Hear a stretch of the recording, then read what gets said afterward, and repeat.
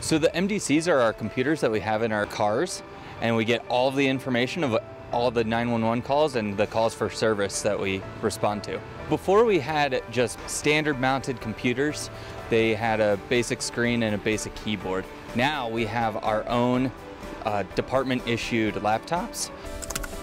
So what that lets us do is be able to take them in and out of the cars. We can do reports in multiple locations if we have to, and we can customize them a little bit for our specific needs. They're rugged and weatherproof, so that's nice since we work outside in the elements. Second, when we're working and we have to check people's driver's license, we have a laser scanner right here, which is much nicer because we can keep our eyes up and be aware of our surroundings. We also have a full-size printer right next to us, so we'll be able to even print off our reports right within our car. Well, it's like when you upgrade any technology, right? It's like going from 3G to 4G, and that's actually what we did. So our connections and our speeds and our productivity has increased and gotten so much easier with these. We're able to get the information for our calls way faster, which helps us help our citizens.